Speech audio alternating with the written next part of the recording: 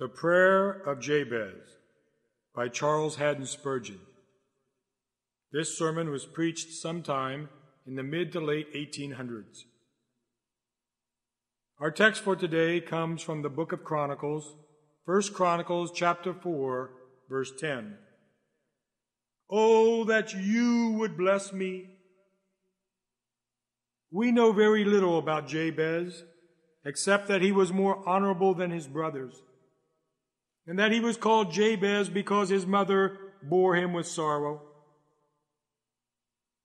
It will sometimes happen that where there is the most sorrow in the experience, there will be the most pleasure in the outcome.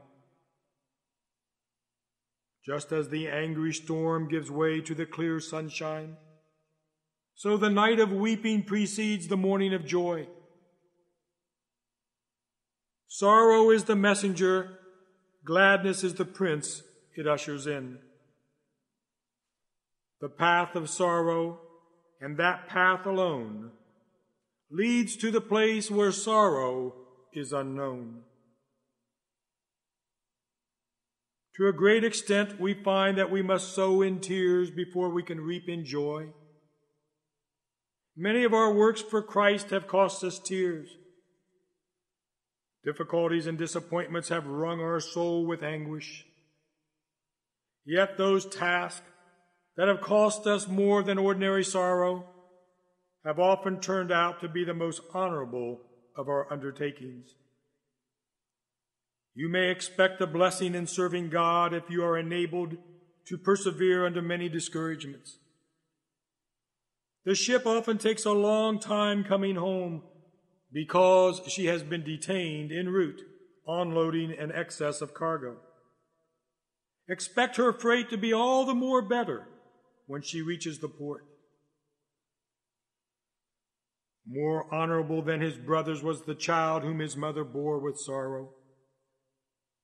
As for this Jabez, his fame so well known, his name forever preserved, he was above all, a man of prayer. The honor he enjoyed would not have been worth having if it had not been vigorously contested and justifiably won. His devotion was the key to his promotion. The best honors are those that come from God, the award of grace with the acknowledgement of service. When Jacob was given the name Israel, he received his rank and jurisdiction after a memorable night of prayer. Surely the name Israel was far more honorable to him than if it had been bestowed upon him as a flattering distinction by some earthly emperor. The best honor is that which a man gains in communion with the Most High. Jabez, we are told, was more honorable than his brothers, and his prayer is immediately recorded, as if to insinuate that he was also more prayerful than his brothers. We are told of the petitions in his prayer. All through the prayer, it was very significant and instructive. We have only time to take one part of it. Indeed, that one part may be said to comprehend the rest. And that part, oh, that you would bless me. Oh, that you, God, would bless me. I recommend it as a prayer for each one of us. Dear brothers and sisters, a prayer which will be available at all times. A prayer to begin Christian life with. A prayer to end it with. A prayer which would always be appropriate in our joys and in our sorrows. Oh, that you, the God of Israel, the covenant God, would bless me. The very substance of the prayer seems to lie in the intensity of the request. The very substance of the prayer seems to lie in the intensity of the request. There are many varieties of blessings. Some are blessings in name only. They satisfy our wishes for the moment, but permanently disappoint our expectations. They delight the eye, but they are dull in the taste. Others are mere temporary blessings. They perish as they are used. Though for a while they delight the senses, they cannot satisfy the higher cravings of the soul. Oh, that you would bless me. I know that whoever God blesses shall be blessed. The good thing in the blessing is bestowed with the goodwill of the giver, and shall produce so much good fortune to the recipient that it may be well esteemed as a great blessing. For there is nothing comparable to it. Let the grace of God prompt the blessing. Let the choice of God appoint it. Let the bounty of God confer it. And then the endowment shall be something very godlike, something worthy of the lips that pronounce the blessing, and truly to be desired by everyone who seeks honor that is substantial and enduring. Oh, that you would bless me. Think it over, and you will see that there is a depth of meaning in the expression. We may set this in contrast with human blessings. We may set this in contrast with human blessings. Oh, that you would bless me. It is very pleasant to be blessed by our parents and those respected friends whose blessings come from their hearts and are backed up by their prayers. Many a poor man has had no other legacy to leave his children except his blessing. But the blessing of an honest, holy, Christian father is a rich treasure to his son. One might feel it would be a thing to be deplored through life if he had lost a parent's blessing. We like to have it. The blessing of our spiritual parents is also comforting. Though we do not believe in the blessings given by the Roman Catholic priest, we do like to live in the love of those who were the means of bringing us to Christ, and from whose lips we were instructed in the things of God. And also, how very precious is the blessing of the poor. I am not surprised that Job treasured that up as a sweet thing. He said, "Whoever heard me spoke well of me." If you have comforted the widow and the fatherless, and their thanks are returned to you in the form of a blessing, then it is a great reward. But, dear friends, even after all that parents, relatives, saints, and grateful persons can do in the way of blessing, it all falls short, far short, of what we desire to have. Oh Lord, we do want to have the blessings of our fellow creatures, the blessings that come from their hearts. But oh Lord, we want that you would bless us, that you would bless us. For only you can bless with authority. Their blessings may be nothing but words, but yours are powerful and effective.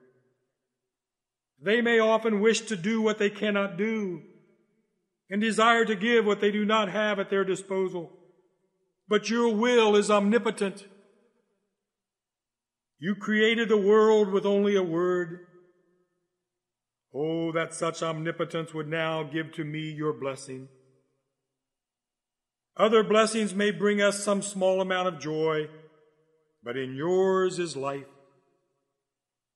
Other blessings are mere specks in comparison with your blessing.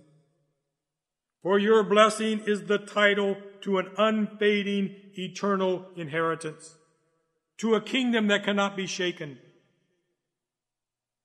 David prayed, "With your blessing the house of your servant will be blessed forever." Perhaps in our verse today, Jabez may have put the blessing of God in contrast with the blessing of man.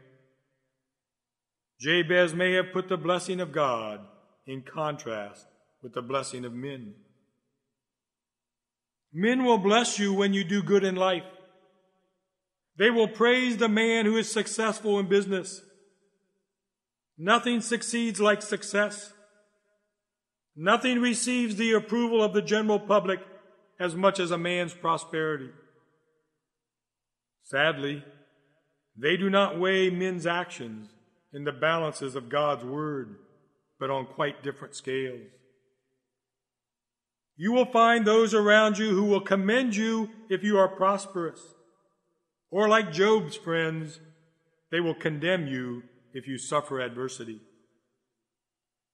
Perhaps there may be some feature about their blessings that may please you, because you feel you deserve them. They commend you for your patriotism. You have been a patriot. They commend you for your generosity. You know you have been self-sacrificing. But in the end, what is there in the opinion of man?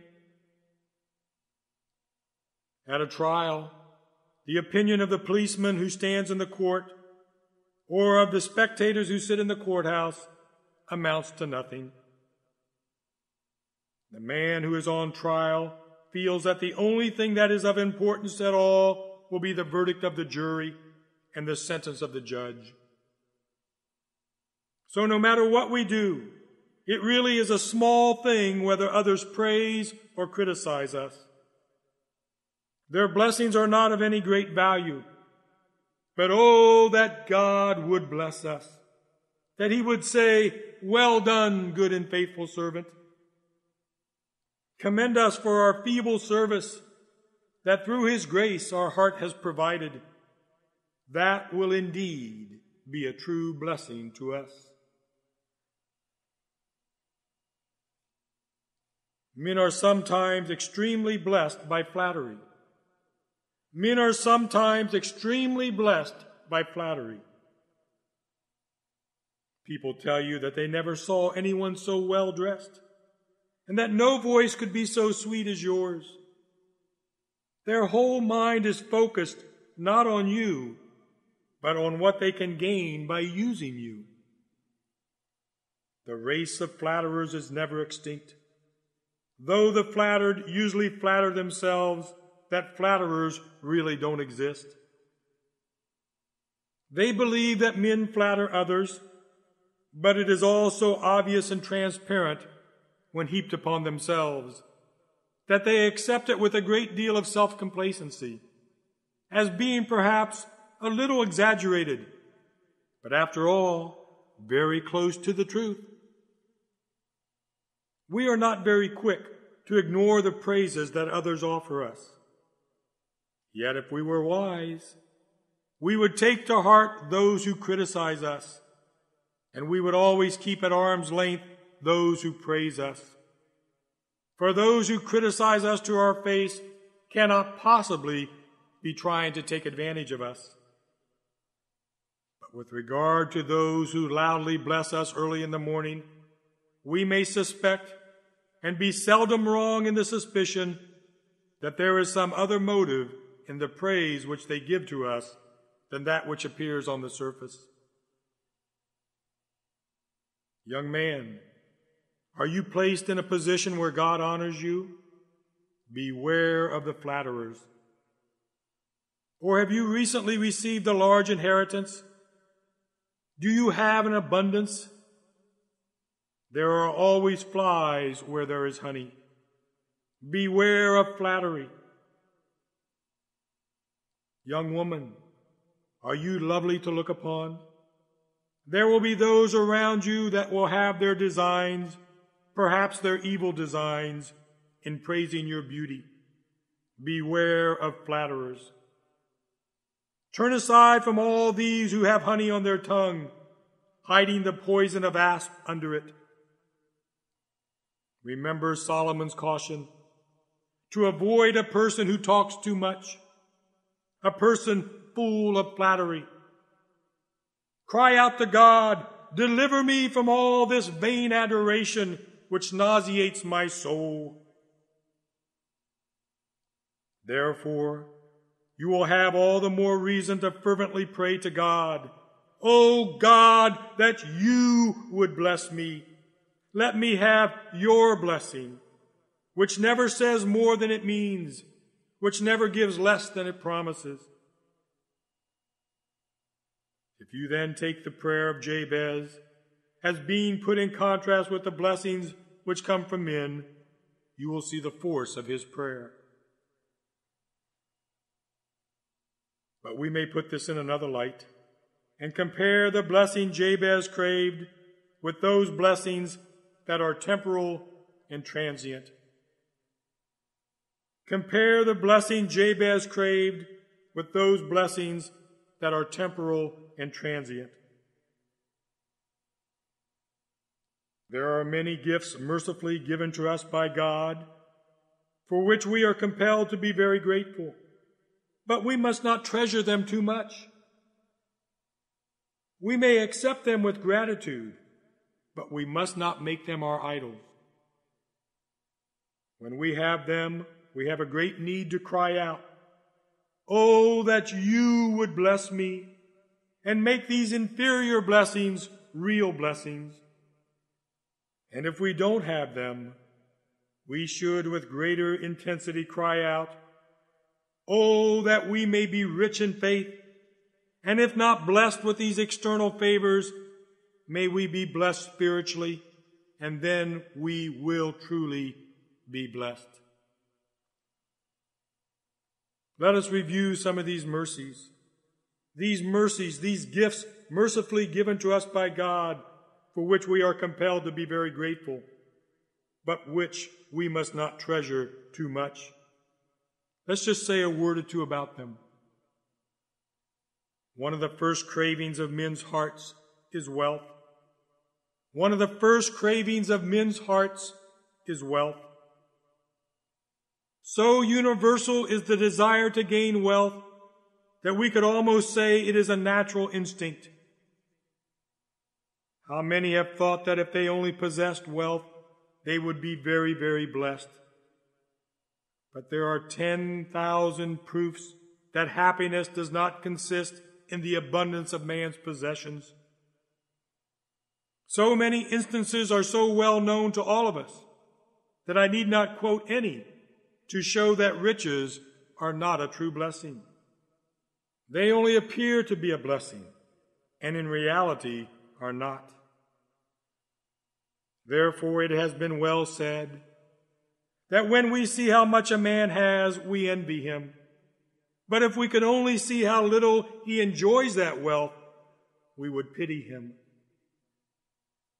Some that have had the easiest circumstances in life also have had the most troubled minds. Those who have acquired all they could ever wish for have been led by the possession of what they had to be discontented because they didn't have more. Thus the miser starves amidst his store, broods over his gold and griping still the more, sits sadly pining and believes he's poor. Nothing is clearer to anyone who chooses to observe it than that riches are not the best thing in life that will cause all sorrows to fly away, and in whose presence is continual joy. Very often, wealth flatters and deceives the owner.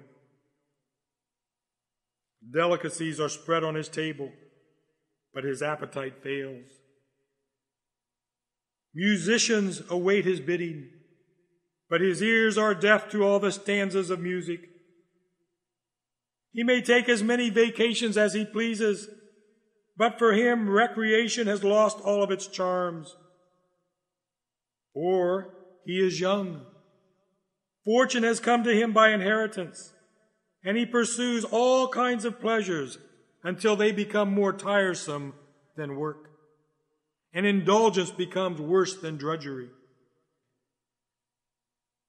You know that riches make themselves wings. Like the bird that roosted in the tree, they fly away.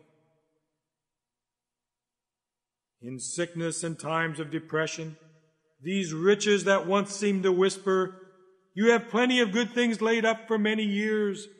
Take life easy. Eat, drink, and be merry. They will prove themselves to be poor comforters in the time of sickness. In death, these riches even tend to make the pang of separation more acute, because there is the more to leave, the more to lose. If we have wealth, it would be good for us to pray, "My God, do not cast me away with these empty shells. Let me never make a god of silver and gold, or goods and property, estates and investments, which in your providence you have given to me. I beg that you would bless me. As for these worldly possessions, they will be my curse unless I have your grace with them." And if you do not have wealth, and perhaps most of you will never have it, then pray, "My Father, you have denied me this outward and seemingly good blessing. Enrich me with your love. Give me the gold of your favor. Truly bless me. Then allot to others whatever you will. My soul will wait upon your daily will for my life. Bless me with true riches, and I will be content." Another transient blessing which our poor humanity fondly covets and eagerly pursues is fame. Another transient blessing which our poor humanity fondly covets and eagerly pursues is fame. In this respect, we would be desirous to be more honorable than our brothers and sisters and outstrip all our competitors. It seems natural to all of us to wish to make a name for ourselves and gain some prominence in the circle we move in. And we wish to make that circle wider if we can. But here, as it is with riches, is the indisputable fact that the greatest fame does not bring with it any equal measure of gratification. Men, in seeking after notoriety or honor, have a degree of pleasure in the search which they do not always possess when they have gained their object. Some of the most famous men have also been the most wretched of the human race. If you have honor and fame, accept it. But then let this be your prayer. "O God, that you would bless me. For what profit would it be if my name were in 1,000 mouths, if you would spit it out of your mouth? What does it matter though my name was written on marble, if it is not written in the Lamb's book of life? These blessings are only apparent blessings, blessings that mock me. Give me your blessing. Then the honor which comes from you will make me truly blessed." If you happen to live in obscurity and have never been entered on the list of honors among your fellow men, be content to run your own course well and truly fulfill your own vocation. To lack fame is not the worst of evils. It is worse to have it like the snow, which whitens the ground in the morning and disappears in the heat of the day. What does it matter to a dead man that men are talking about him? Get the true blessings from God. There is another temporal blessing which wise men desire, and legitimately may wish for rather than the other two, the blessing of health. A blessing which wise men desire, and legitimately may wish for rather than the other two, the blessing of health. Can we ever sufficiently value health? To trifle with such a blessing is the madness of folly. The highest praise that can be given about having good health would not be extravagant. He that has a healthy body is infinitely more blessed than he who is sickly, whatever his position in life may be. Yet if I have health, my bones are well set, and my muscles are strong, if I scarcely know an ache or pain, but can rise in the morning and with elastic step go off to work, and go to bed at night and sleep soundly all the night through, yet, my Lord, let me not glory in my strength. In a moment it may fail me. A few short weeks may reduce the strong man to a skeleton. A serious disease may set in. The cheek may turn pale with the shadow of death. Do not let the strong man glory in his strength. The Lord's pleasure is not in the strength of the horse, nor is his delight in the legs of a man. And do not let us boast concerning these things. You that are in good health, say, My God, oh, that you would bless me. Give me a healthy soul. Heal me of my spiritual diseases. Lord God, come and purge out the leprosy that is in my heart by nature. Make me healthy in the heavenly sense, that I may not be put aside among the unclean, but allowed to stand among the congregation of your saints. Bless my bodily health to me, that I may rightly use it, spending the strength I have in your service and to your glory. Otherwise, though blessed with health, I may not be truly blessed. Some of you, dear friends, do not possess the great treasure of health. Wearisome days and nights are appointed for you.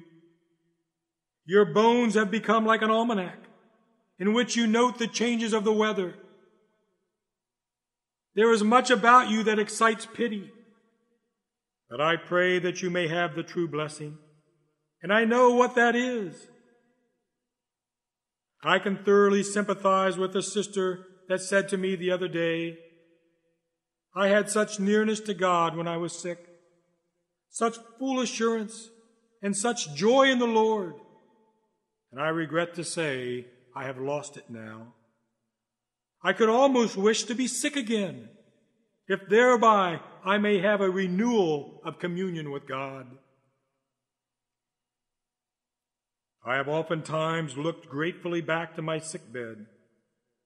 I am certain that I never grew in grace one half as much anywhere as I have on the bed of pain. It ought not to be so. Our joyous mercies ought to cause our spirits to thrive. But oftentimes our griefs are more helpful than our joys. The pruning knife is better for some of us. Whatever you have to suffer, be it weakness, stiffness, pain, or anguish, may it come with divine presence, that this light and momentary trouble achieve for you an eternal glory, and thus you would be truly blessed. I will only dwell upon one more temporal mercy, which is very precious. I mean the blessing of home. I will only dwell upon one more temporal mercy, which is very precious. I mean the blessing of home. I do not think anyone can ever prize it too highly or speak too well of it. What a blessing it is to have the comfort of a living room and the dear relationships that gather around the word home. Wife, children, father, mother, brother, sister. Why, there are no songs in any language that are more full of music than those dedicated to mother. We hear a great deal about the German fatherland. We like the sound, but the word father is the whole of it. The word land is nothing. The father is the key to the music. There are many of us, I hope, blessed with a great many of these relationships. But don't let us be content to comfort our souls with ties that must someday be severed. Let us ask that over and above them may come the real blessing. I thank you, my God, for my earthly father, But oh, you be my Father, then I will truly be blessed. I thank you, my God, for a mother's love, but please, you comfort my soul like a mother comforts. Then I will be truly blessed. I thank you, Savior, for my marriage relationship, but you be the bridegroom of my soul. I thank you for the tie of brotherhood, but you be my brother born for adversity, bone of my bone and flesh of my flesh. The home you have given me I prize, and I thank you for it. But I would rather dwell in the house of the Lord forever and be a child that never wanders from my Father's house with its many rooms. In this way, you will be truly blessed. If you are not living under the fatherly care of the Almighty, even the blessing of a home with all of its sweet familiar comforts will not attain the blessing which Jabez desired for himself. But do I speak to anyone here that is separated from their friends and relatives? I know that some of you know of graves where parts of your heart are buried, and the part that remains is bleeding from many wounds. Oh, that the Lord would truly bless you. Widow, your Creator is your husband. Fatherless one, he has said, I will never leave you as orphans. I will come to you. Oh, to find all your relationships made up in him. Then you will be truly blessed. I have perhaps taken too long a time in mentioning these temporary blessings. So let me set the text in another light. I trust we have had human blessings and temporary blessings to fill our hearts with gladness, but not to pollute our hearts with worldliness or to distract our attention from the things that belong to our everlasting welfare. Let us now proceed in the third place to speak of imaginary blessings. To speak of imaginary blessings. They do exist in the world. May God deliver us from them. Oh, that you would bless me. Take the Pharisee. He stood in the Lord's house, and he thought he had the Lord's blessing, and it made him very bold. And he spoke with exaggerated self-complacency, saying, God, I thank you that I am not like other men, and so on. He had the blessing, and he surely believed that he deserved it. He fasted twice a week and gave a tenth of all he received. He felt he had done everything. His was the blessing of a quiet and contented conscience. He felt that he was a good, easygoing man. He was an example to the community. It was a pity everybody did not live as he did. If they had, they would not have needed any police. Pilate might have dismissed his guards and Herod his soldiers. He was just one of the most excellent persons that ever breathed. Yes, but he was not really blessed. This was nothing but his own arrogant conceit. He was nothing but a mere windbag and nothing more.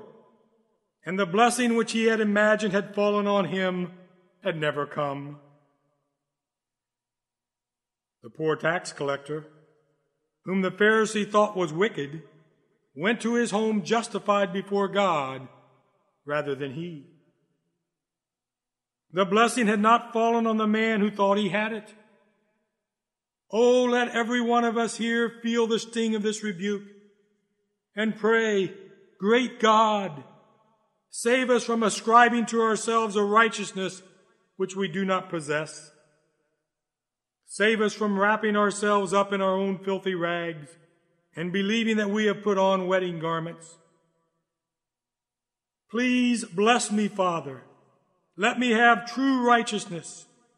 Let me have the true worthiness which you can accept, the righteousness that comes through faith in Jesus Christ. Another form of this imaginary blessing is found in persons who would refuse to be thought self-righteous. Another form of this imaginary blessing is found in persons who would refuse to be thought self-righteous. I hear them singing, "I do believe, I will believe, that Jesus died for me, and on his cross he shed his blood from sin to set me free." You believe it, you say? Well, but how do you know? Upon what authority do you gain your confidence? Who told you? Oh, I believe it. Yes, but we must be careful of what we believe. Have you any clear evidence of a special interest in the blood of Jesus? Can you give any spiritual reasons for believing that Christ has set you free from sin? I am afraid that some have a hope that has no foundation, like an anchor without the hook blade at the end, which catches in the ground. Nothing to grab on with, nothing to lay hold of. They say they are saved, and they really believe that they are, and they think it is wicked to doubt it, but yet they have no reason to warrant their confidence. When the sons of Kohath carried the ark and touched it with their hands, they did what was right. But when Uzzah touched it, he died. There is a great difference between presumption and full assurance. Full assurance is reasonable. It is based on solid ground. Presumption takes things for granted, and with a bold face pronounces something to be its own to which it has no right whatever. Beware, I pray, beware of presuming that you are saved. If with your heart you do trust in Jesus, then you are saved. But if you merely say, "I trust in Jesus," it does not save you. If your heart is renewed, if you hate the things that you once loved and love the things that you once hated, if you have really repented, if there is a complete change of mind in you, if you are born again, then you have reason to rejoice. But if there is no real change, no inward godliness, if there is no love to God, no prayer, no work of the Holy Spirit, then your saying, "I am saved," is nothing but your own assertion. And it may delude, but it will never deliver you. Our prayer ought to be, "Oh, that you would bless me with real faith, with real salvation, with the trust in Jesus that is the essential of faith, not with the conceit that produces a lack of caution." God preserve us from imaginary blessings. I have met with persons who have said, "I believe I am saved because I have dreamed about it," or because I read a verse of Scripture that applied to my own case, or the pastor said something in his sermon that made me feel saved, or because I began weeping and became excited and felt like I never felt before. Oh, but nothing will stand the trial but this. Do you renounce all confidence in everything but the finished work of Jesus? And do you come to Christ to be reconciled in him to God? If you do not, then your dreams and visions and thoughts are nothing but dreams and visions and thoughts, and will not serve you when you most need them. Pray that the Lord will truly bless you, for there is a great lack of truth in your profession of faith. I am afraid that very often, that even those who are saved for time and eternity, need this caution, and have a good reason to pray this prayer, that they may learn to make a distinction between some things which they only think are spiritual blessings versus others which are true blessings. Let me show you what I mean. It is certainly a blessing to get an answer to your prayer in accordance to what you ask for. I always like to qualify my most earnest prayer with the words, "Not my will, but your will. Not only should I always ask that, but I must always ask that, because otherwise I might ask for something which would be dangerous for me to receive. God might give it to me in anger, and I might find a little sweetness in the answer to my prayer, but much pain in the grief it caused me. You remember how Israel in the desert asked for meat to eat, and God gave them quails? But while the meat was still in their mouths, the wrath of God came upon them. Ask for the meat, if you like, but always add this: Lord, if this is not a real blessing, do not give it to me. Oh, that you would truly bless me. I remember the old story of the woman whose son was sick, a little child near death's door, and she begged the minister to pray for its life. He prayed very intently, but he added, "If it is your will, save this child." The woman said, "I cannot bear that. I must have you pray that the child shall live. Do not put in any ifs or buts." "Woman," said the minister, "it may be that you will live to regret the day that you ever wished to set up your will against God's." 20 years later, she was carried away after fainting from watching her son hanged on the gallows as a felon. Although she had lived to see her child grow up to be a man, it would have been infinitely better for her had the child died, and infinitely wiser had she left it to God's will. Do not be quite so sure that an answer to prayer is any proof of divine love. It may leave much room for you to seek the Lord, saying, "Oh, that you would bless me." So sometimes great excitement of spirit, liveliness of heart, even though it is religious joy, may not always be a blessing. We delight in it, and sometimes when we have had gatherings for prayer here, the fire has burned and our souls have glowed.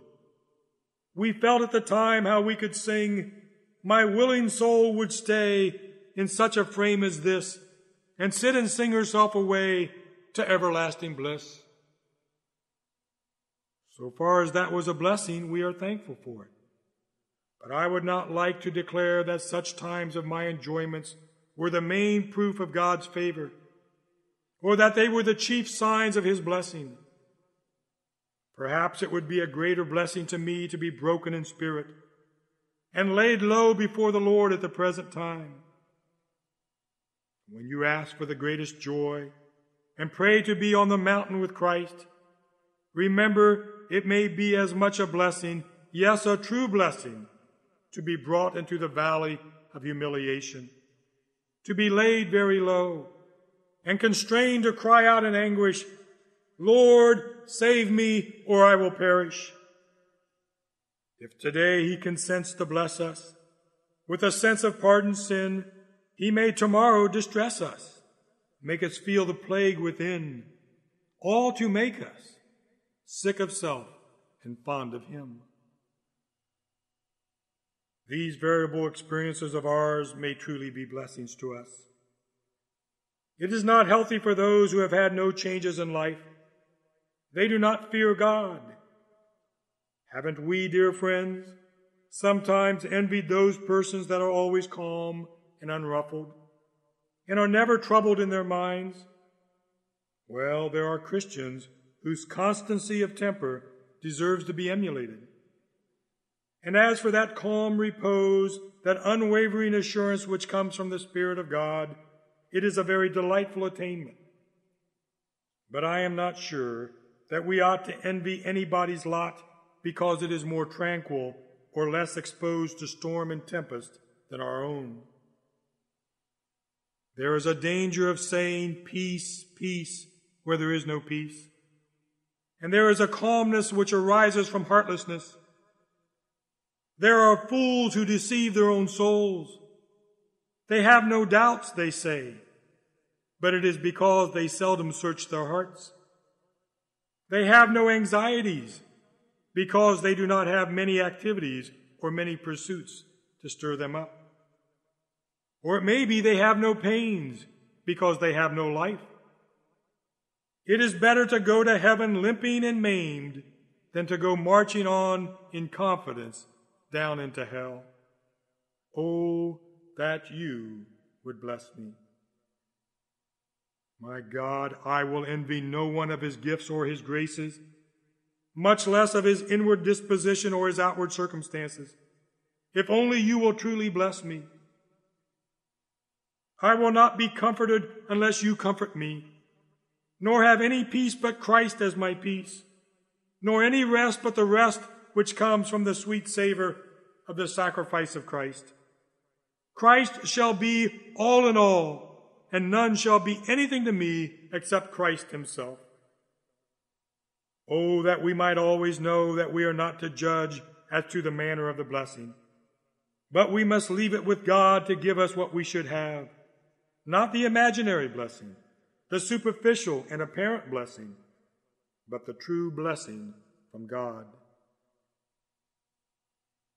Equally, with regard to our work and service, I think our prayer should always be, oh, that you would bless me. Equally, with regard to our work and service, I think our prayer should always be, oh, that you would bless me. It is regrettable to see the work of some good men, though it is not ours to judge them. How very pretentious, how very unreal it is. It is really shocking to think how some men pretend to build up a church in the course of 2 or 3 services. They will report in the newspapers that there were 43 persons convicted of sin, and 46 justified, and sometimes 38 sanctified. I don't know what other evidence besides their wonderful statistics they can give as to all that is accomplished. I have observed congregations that have been quickly gathered together, and great additions have been made to the church all of a sudden. And what has become of them? Where are those churches at the present moment? The dreariest deserts in Christendom are those places that were fertilized by the obvious manures of certain revivalists. The whole church seemed to have spent its strength in one rush, one effort after something, and it ended in nothing at all. They built their wooden house, and they piled up the hay, and made a steeple of stubble that seemed to reach into the heavens. Then one spark fell, and it all went up in smoke. And he that came to labor the next time, the successor of the great builder, had to get the ashes swept away before he could do any good. The prayer of everyone that serves God should be, oh, that you would bless me.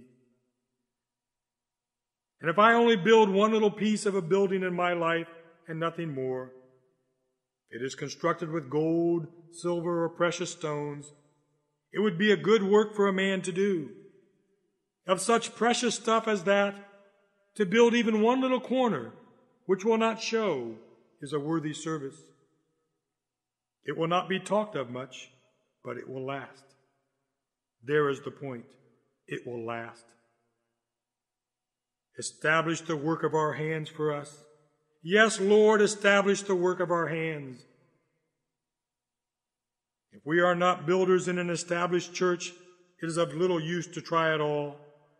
What God establishes will stand, but what men build without his establishment will certainly come to nothing. Oh, that you would bless me. Sunday school teacher, is this your prayer? Local preacher, whatever you may be, dear brother or sister, whatever your form of service, be sure to ask the Lord that you may not be one of those builders using fake mortar that only requires a certain amount of frost and weather to make it crumble to pieces. Be determined that if you cannot build a cathedral, to build at least one part of the marvelous temple that God is building for eternity, which will outlast the stars. I have one more thing to mention before I bring this sermon to a close. The blessings of God's grace are true blessings, which in all seriousness we ought to seek after. The blessings of God's grace are true blessings, which in all seriousness we ought to seek after. By these marks shall you know them. True blessings are such blessings that come from the pierced hand, blessings that come from Calvary's bloody tree, streaming from the Savior's wounded side. Your pardon, your acceptance, your spiritual life, the bread that is true food, the blood that is true drink, your oneness to Christ and all that comes of it. These are the true blessings. Any blessing that comes as the result of the Spirit's work in your soul is a true blessing. Though it humbles you, though it strips you, though it kills you, it is a true blessing. Though the plow goes over and over your soul, and the deep blades cut into your very heart, though you are maimed and wounded and left for dead, yet if the Spirit of God does it, it is a true blessing. If He convinces you of sin, of righteousness, and of judgment, even though you have not up till now been brought to Christ, it is a true blessing. Anything that He does, accept it. Do not be dubious of it, but pray that He may continue His blessed processes in your soul. Whatsoever leads you to God is a true blessing. Riches may not do it. There may be a golden wall between you and God. Health will not do it. Even the strength and marrow of your bones may keep you at a distance from God. But anything that draws you nearer to Him is a true blessing. What if even it is a cross of suffering that raises you? Yet if it raises you to God, it shall be a true blessing. Anything that reaches into eternity with a preparation for the world to come, anything that we can carry across the river, the holy joy that is to blossom in those fields beyond the swelling flood, the pure, cloudless love of the brotherhood, which is to be the atmosphere of truth forever, anything of this kind that has the eternal, immutable mark on it is a true blessing. And anything which helps me to glorify God is a true blessing. If I am sick and that helps me to praise Him, it is a true blessing. If I am poor and I can serve Him better in poverty than in wealth, it is a true blessing. If I am treated with contempt, I will rejoice in that day and leap for joy. If it is for Christ's sake, it is a true blessing. Yes, my faith shakes off the disguise, snatches the covering from the blessing, and counts it all joy in various trials for the sake of Jesus and for the reward that He has promised. Oh, that we may be blessed. Now I send you away this morning with these 3 words. Search. See whether the blessings are true blessings, and do not be satisfied unless you know that they are from God, signs of His grace and an assurance of His saving purpose. Weigh, that shall be the next word. Whatever you have, weigh it on the scale and ascertain if it is a true blessing, conferring such grace upon you that causes you to abound in love and to abound in every good word and work. And lastly, pray. So pray that this prayer may mingle with all your prayers, that whatsoever God grants or whatever He withholds from you may be truly blessed. Is it a joyful time for you? Oh, that Christ may soften your joy and prevent the intoxication of earthly blessedness from leading you aside from a close walk with Him. In the night of sorrow, pray that He will truly bless you. lest the sorrow also intoxicate you and make you drunk, lest your affliction should make you barely think of him. Pray for the blessing, which having you are blissfully rich, or which lacking you are poor and destitute, though plenty fills your store. If your presence does not go with us, do not send us up from here. But oh, that you would bless us. Amen.